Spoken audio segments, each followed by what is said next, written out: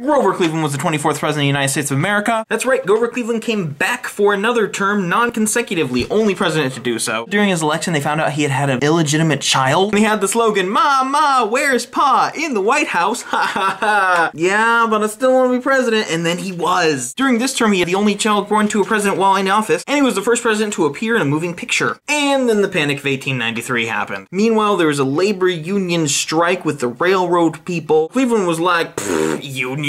And he sent in the army to stop it. Plus, during this whole time, he had cancer. Not a good term for Cleveland. He went out on a secret boat trip to get it operated on, and got a little piece of rubber in his jawbone to replace the area. This was not revealed until decades after he died. Cleveland also appeared on the $1,000 bill back when the $1,000 bill was a thing, and he was the first president to ever try and run for a third term. Also, I'm pretty good friends with the great-great-granddaughter of Grover Cleveland. This is her. Hi. And then he died in 1908. Okay, bye.